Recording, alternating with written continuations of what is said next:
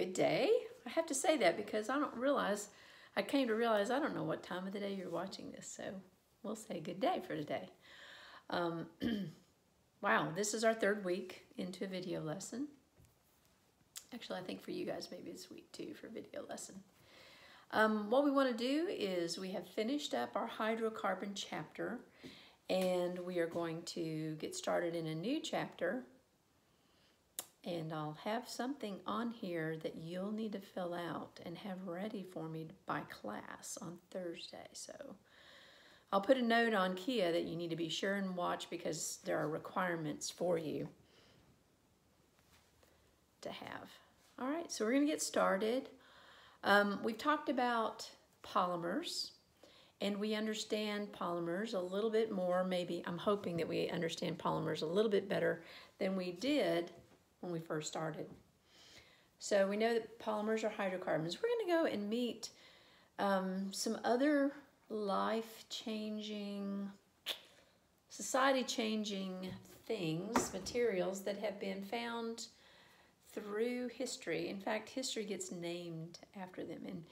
And so you've heard of the Bronze Age. Well, guess what? They figured out how to make bronze. We're going to talk a little bit about what's involved in that, at least the component-wise. And then there's the Iron Age, and there's the Stone Age, and, you know.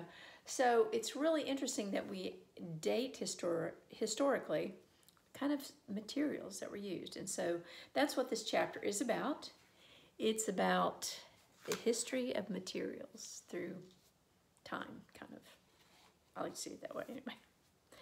All right, so we will start with a list. And what you're supposed to do is you're supposed to fill in this list. So the first thing we want to write down is bronze. And instead of me telling you what it's composed of, that is what your job is. So you'll have to tell me what is the composition of bronze. And again, biblically, we can see that the outer court was made of bronze altar, a bronze laver.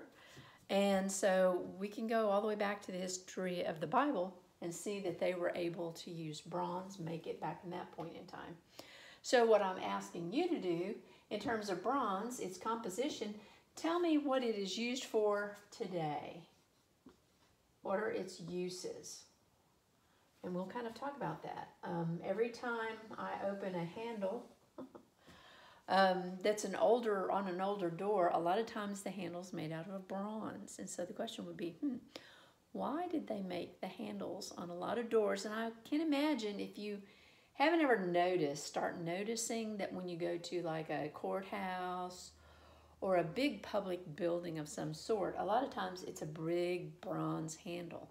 So the question you might want to ask is, wonder why bronze is being used. The next one I want you to explore is brass. Tell me what are the components. Now they're very close, and sometimes in biblical translations they'll go between bronze and brass and kind of lump them in the same category, but they're not. They're totally two different types of compositions. You got to tell me what that is and what it's used for today. Sterling silver.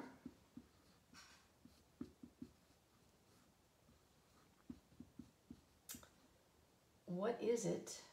What makes it not just silver, but the sterling part of silver, and the uses for it. Pewter. What it's composed of and its uses. Now, if you've ever heard of soldering wires, if you're into any kind of electronics, then perhaps you've had to solder some wires before, or your parents have had to solder wires before, and they have a little soldering iron, and they have a little bit of that metal, and it has such a low melting point, you don't have to get it too hot before it begins to drip, and it kind of seals a connection in an electrical device. So solder, I've kind of told you a little bit of its use, but you have to tell me what it's composed of. And then the last thing is called wrought iron. Not just iron,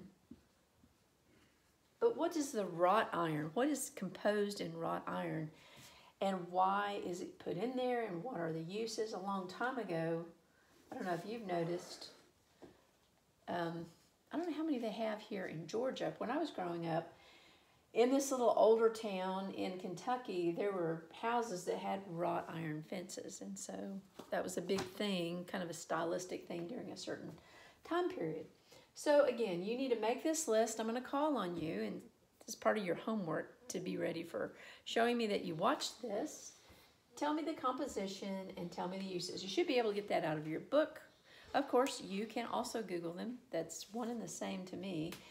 Just you finding out the information is good. All right, so we're going to erase that. You might want to pause, make this chart and have it ready so you can get your class grade, participation in class grade going. All right, so we're going to erase this and we will begin. We'll probably get the whole chapter done today. Today's chapter is not any challenge conceptually like the last chapter. So a lot of times the book will give you a hard chapter and then it'll give you a break on the next chapter. And this is your break in this particular chapter. All right, so the way I want to do this section is to, probably going to answer some of your questions if you haven't looked them up, is we're going to look at alloys. What are they and what are some of the main alloys that are out there? If you look at a periodic table, which don't seem to have one right in front of me, but if you take a metal and a nonmetal, you have an ionic compound. If you take two nonmetals, like H2O, none of those are metals, you have a covalent compound where they're sharing. But if you have metal and metal, what do you have? Well, you have a mixture, not even a sharing, but a mixture of metals. That's what an alloy is. It can be metal and maybe another material other than metal mixed in. So alloys, first of all, are mixtures, which technically means there's not really true bonding going on in a mixture. We haven't really talked a lot about that. But otherwise, we'd call it an alloy compound, and that would tell you, the word compound would let you know bonds were being had, but they're not. It's just a mixture.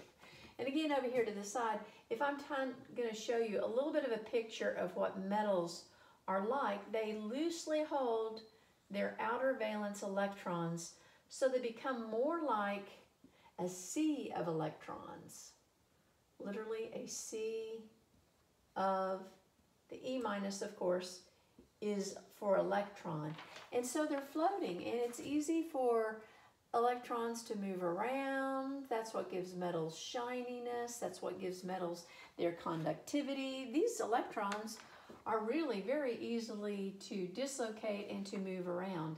That's, again, all the properties of a metal are there. So when we begin to put other things in here, they are also going to be able to mix in without necessarily forming a bond. Okay, so again, an alloy is a mixture of, you gotta have a metal plus one or more elements.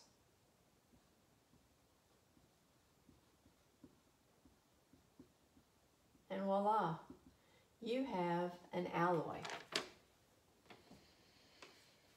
So what's really interesting, because it's a mixture, the metals retain some of their properties.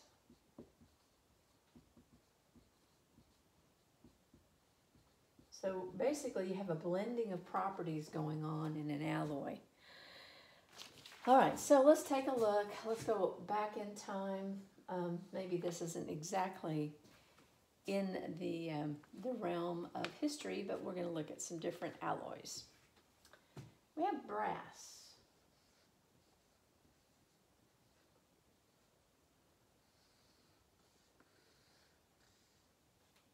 In fact, that word brass is used as a musical grouping of instruments that are made out of brass metals. And if you're not one of those instruments, you might be a woodwind.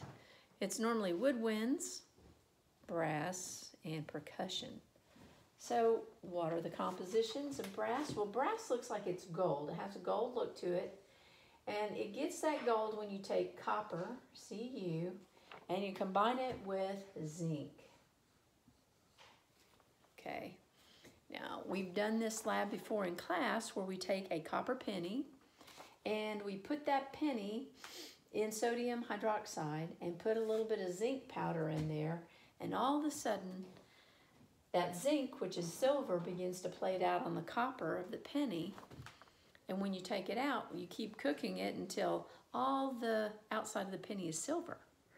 But then you put it on a hot area, and all of a sudden the copper and the zinc then begin to mix together like this. They make this mixture, and it turns from silver to gold right in front of your eyes. It's really the coolest thing.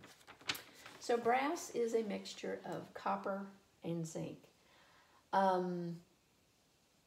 Because, now I'm just thinking outside the box, not saying you should do this, but typically on the outside of a penny is copper, and on the inside of a penny, whether you knew it or not, it's zinc.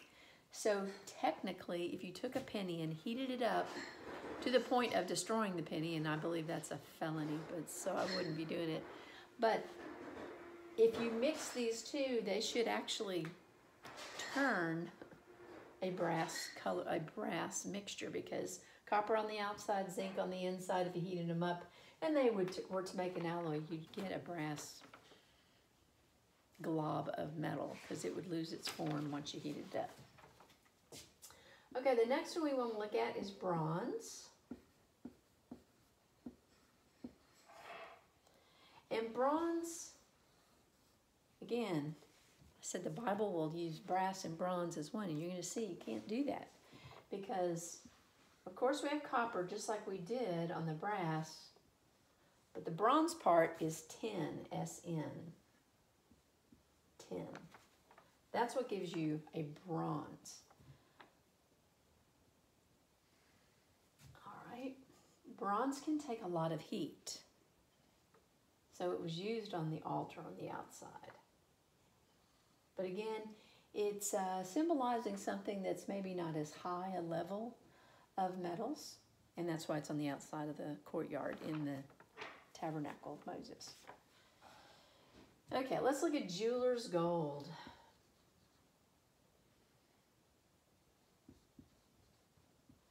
Why would we call it not just gold, but jeweler's gold? What do you know about gold that makes it need something added to it in order to make it used for jewelry?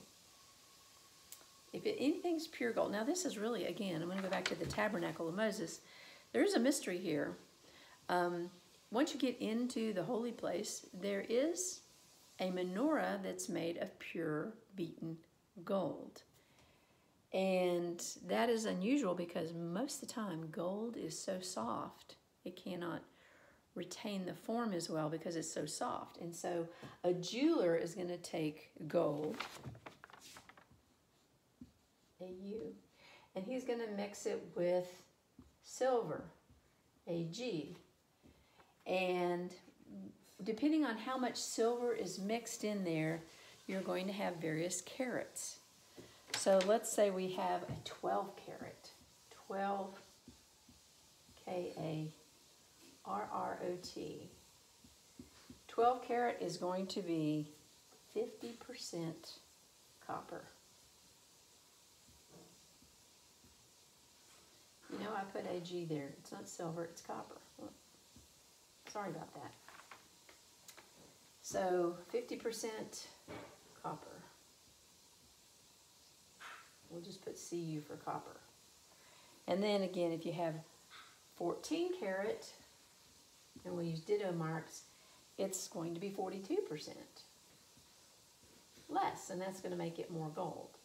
And then of course we have our highest, which is 22 karat, and that's going to be 8%. Not very much copper and a whole lot of gold. So that's where the carats come in as to how much mixture of copper is going in there. And the copper is going to give it the strength to hold its form. Next one's kind of an interesting conversation piece. And it's called dental amalgam.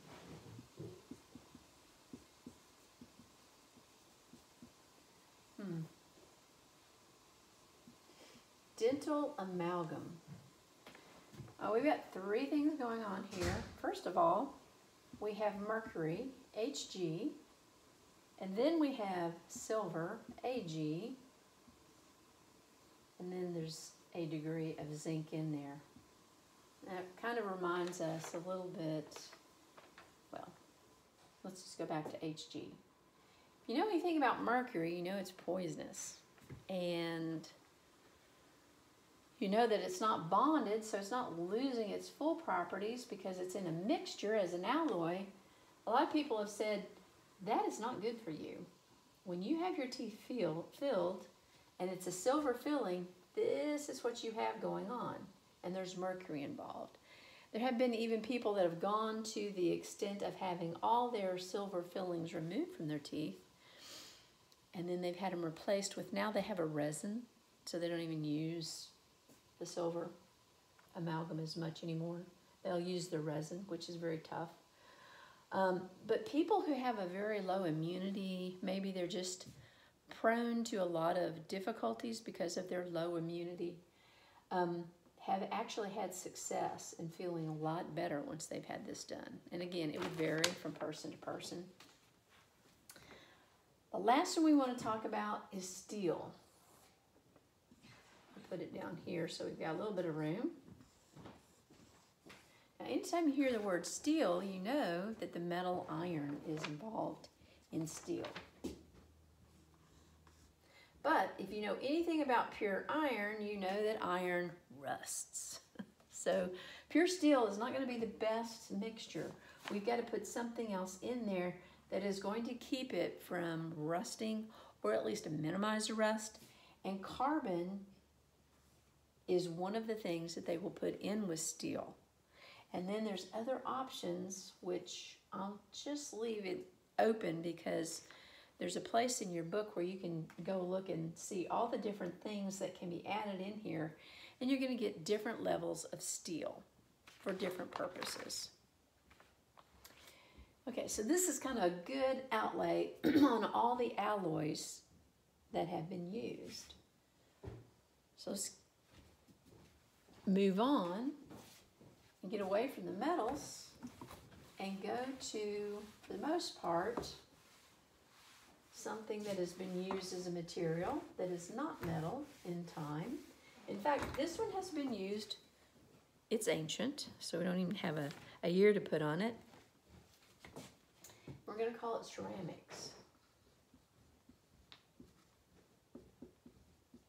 Ceramics.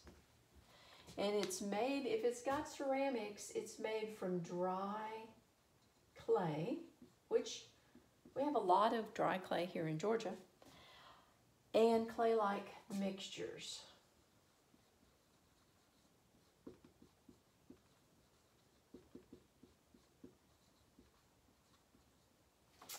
Met a man one time who got into studying the pottery that the Indians made here in Georgia. And so he even studied it to the point where he built his own outdoor kiln, and he would go and look for places where there was pure clay. You know you have pure clay here in Georgia when it's not red. See, red means the clay has iron in it that's rusted, and therefore you get the red. So rusty clay is not pure clay. But if you find a layer of clay that's kind of a whitish, tannish color, there you have your pure clay. One of the resources that's mined in Georgia is clay. It's called kaolin. Kaolin is really big industry. And kaolin, let me just put it over here, kaolin, K-A-O-L-I-N, is a pure white clay found near the fall line of Georgia. You come down out of the Piedmont, and there's an ancient seabed that makes up the rest of the lower part of South Georgia. And the minute you transfer from Piedmont into the coastal plain, you know it, because types of trees change, it flattens out, you're not in rolling hills anymore. So it's right along this, what they call fall line, because literally the land falls. And there's a lot of different waterfalls that are found along the fall line. It goes through Alabama, Georgia, South Carolina. Anyway, kaolin, we have a large deposits of kaolin clay in Georgia. Now they don't use it for pottery for the most part. They use kaolin in a glossy type of covering, like a magazine's pages are very glossy. That's kaolin adding to that glossiness. And so it's mined, it's big business. There's other parts of the world that has kaolin deposits, but we have a fairly significant one here. I used to think I'd get into that industry when I was going through school, but it wound up not being the case. I didn't get into that. Let me